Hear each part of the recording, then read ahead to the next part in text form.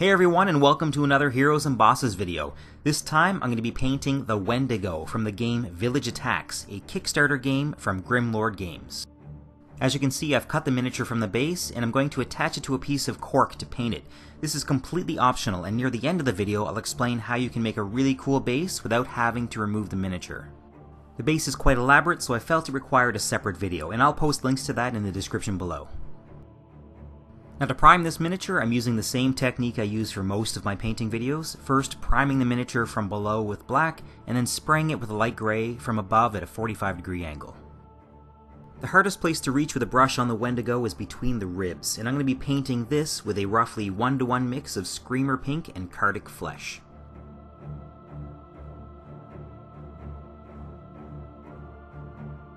The Wendigo has what looks like muscle or just torn skin all around the rib area, so I just wanted to give that a dark pink flesh color.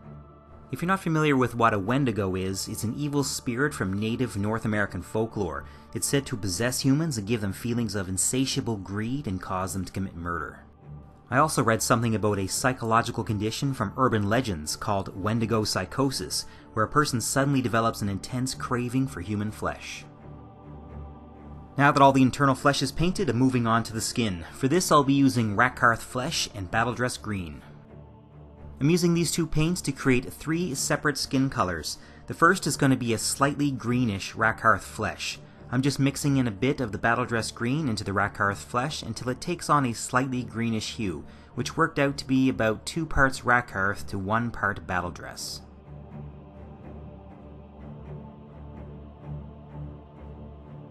The darkest color is just going to be pure Battledress Green, and the third color will be something in the middle, about 2 parts Battledress Green to 1 part Rakarth Flesh.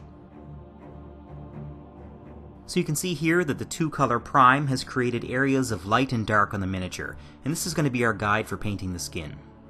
I'm starting off by painting all of the dark areas with a pure Battledress Green. I'm not concerned with wet blending right now, that can always be done later, even after your first layer of paint is dried. In fact, I always let the first coat dry, otherwise your paint job can look patchy if you try to wet blend the first layer of color. Now I should say that the 2-color prime is not necessary, nor is the 3 different skin tones. I'm doing this to create some deep shadowed areas and color variation. But if your goal is just to get this on the table and start gaming, just choose 1 skin tone and use that on the entire mini.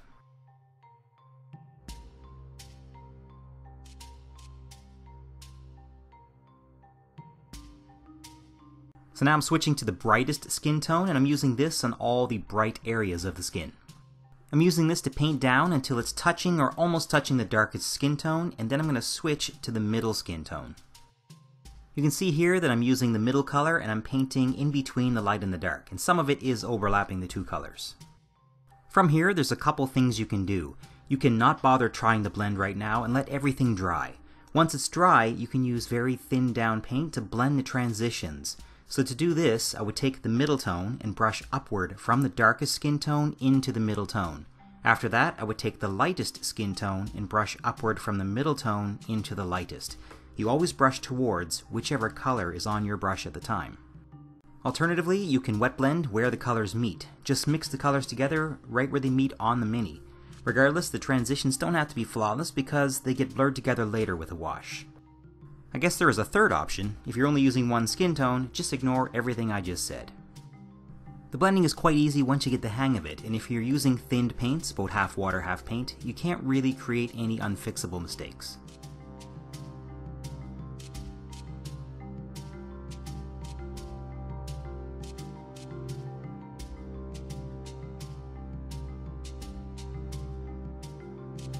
The most time-consuming part is done, so it's time to get the rest of the base colors on. I'm first going to paint the eye sockets with the same flesh tone that I used for under the ribs. I've painted the entire face with a dark skin tone, and I'm using that to touch up all the mistakes I'm making right here. For all the ribs, I'm using Screaming Skull.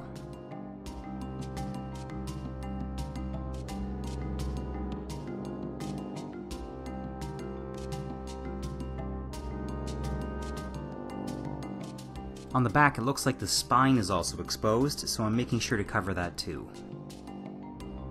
I'm painting the hair with Skavenblight Dinge. The hair is tangled around antlers and what looks like either torn fabric or moss hanging from them. I couldn't tell which would be the easiest to paint first, so I went with the hair.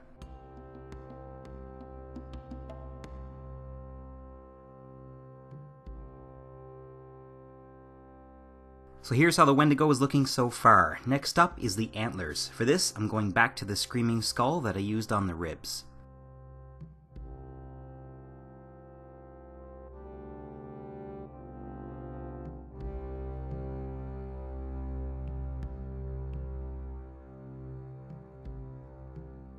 For the strips of cloth hanging from the antlers, I'm using Steel Legion Drab.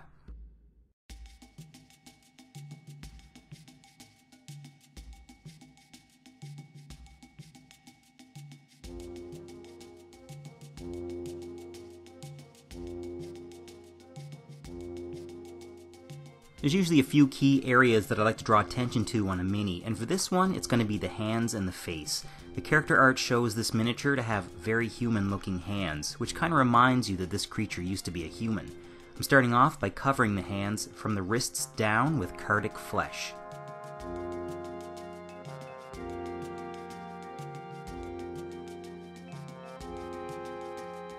Now I want the skin to transition from the ghastly green to the pinkish flesh, so now I'm using some watered down Iridian Flesh, and I'm painting from the hand to about halfway up the forearm with this.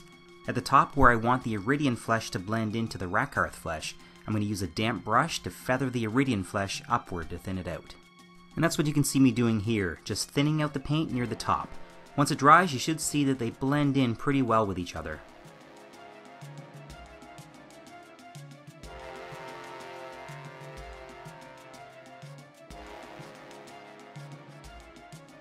Now, just to reduce the harsh line between the Khardic Flesh and the Iridian Flesh, I'm mixing a midway tone using about half of each. And you can see this is really watery at a glaze consistency. I'm brushing thin layers of this between the wrist and the forearm.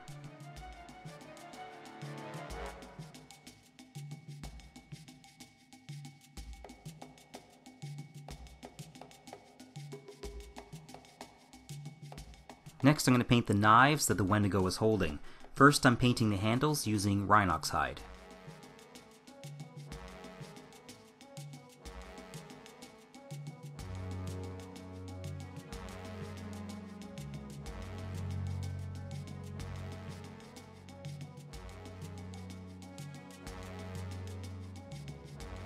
For the knife blades, I'm going to be using pig iron from P3. Pig iron is a very gritty looking metallic, so I figure if this creature lives in the woods or a swamp, it's not going to have the best tools.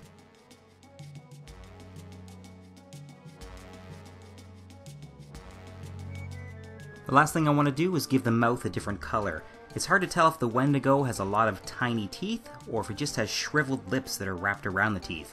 Both are terrifying, but I'm going with shriveled lips, and I'm painting the mouth with Iridian Flesh. Now that all the base colors are on, I'm switching to washes. These are the 4 colors I'll be using, and I'm starting off by covering the antlers and the cloth hanging from them with Agrax Earthshade.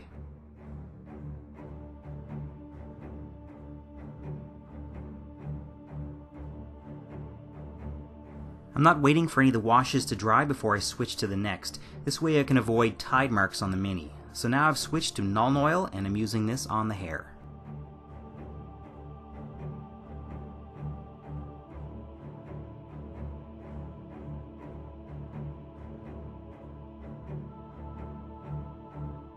I'm also using Nuln Oil on the blades and the handles of the 4 knives.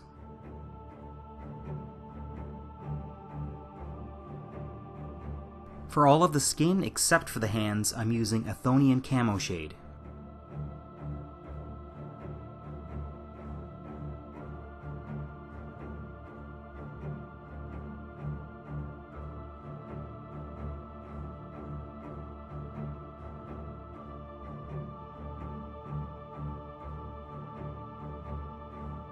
Now I'm waiting till the end to do the forearms because I want to quickly switch to Reikland Fleshshade to do the rest of the hand. I'm making sure that my washes meet up, and it's okay if they mix a little. You just don't want the Camoshade to dry before you put on the Fleshshade. It's not a big deal if this does happen, you just might end up with some small tide marks. I'm also using the Fleshshade on all the pink innards that are showing through the ribs.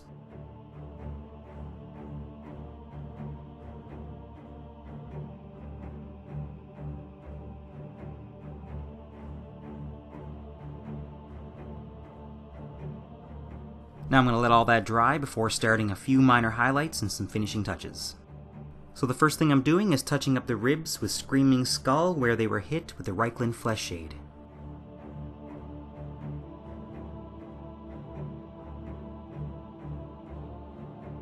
I'm also using Screaming Skull to lightly dry brush the tops of the antlers. I'm using a small flat brush for this, and I'm trying not to hit the hair and the cloth.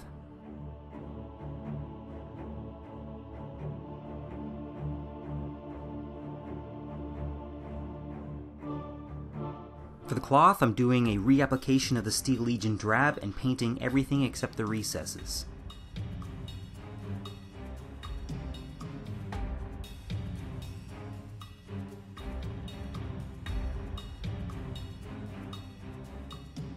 Next, I'm highlighting the hair. I'm starting off with Stormvermin Fur, and I'm painting the top surface of all the hair, being careful to avoid the grooves in between the hairs.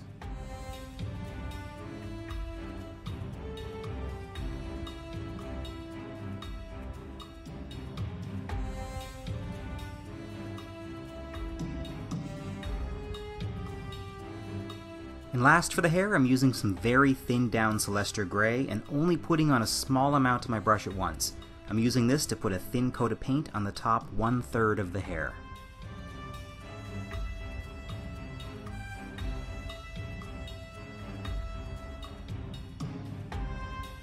Next I'm doing the eyes, and first I'm painting both eyes with white scar.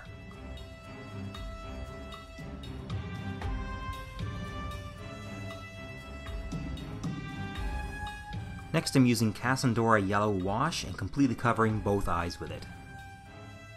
I'm dabbing away the wash from the front of the eyes with a damp brush just to make it stand out a bit better. For the mouth, I'm just doing a reapplication of the Iridian Flesh. I want these knives to look even grittier, so I'm putting a layer of Typhus Corrosion on the blades everywhere except the edge.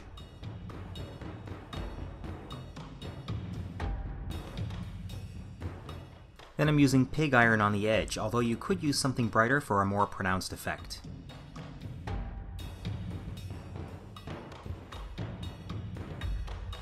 The last bit of highlighting is going to be for the face and the hands. As I said earlier, these are the areas I want to stand out the most. So first I'm reapplying Battledress Green to the forehead, the chin, the nose, and all around the eye sockets.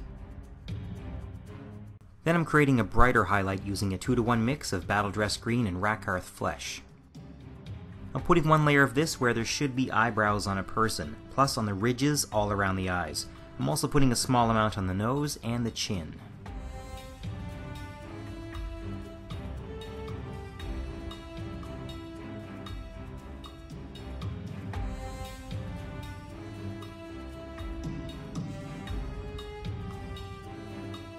The final highlight will be on the hands. I'm going back to the Khardic Flesh and I'm highlighting the tops of all the fingers with this.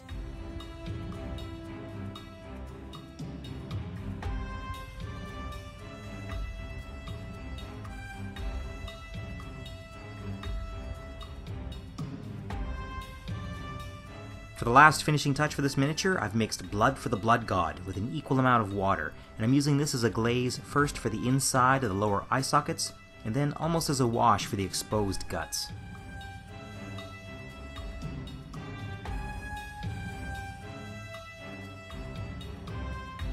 Once I've finished with Blood for the Blood God, I'm then spraying the entire miniature with Tester's Dull Coat. In my last video I created a custom swamp base for the Wendigo, but if you decided not to detach your Wendigo, here's a way you can create a nearly identical base but without the water effects. Get some small bits of gravel and sticks from outside. Cover the Wendigo's base with an earth texture like Vallejo Dark Earth or Sterling Mud, and just put the sticks and gravel into it all around the Wendigo. That's pretty much exactly what I would have done as an alternative to the swamp theme on this base.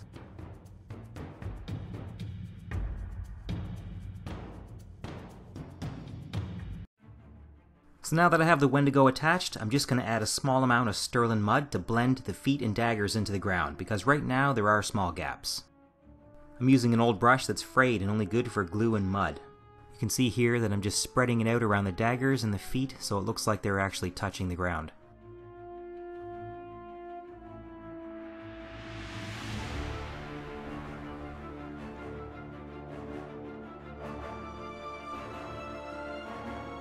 Now the feet and legs look too clean, so I mixed a ton of water with some Dryad Bark paint. That's the same color I used for the ground, and I'm splashing it randomly onto the feet and the lower legs.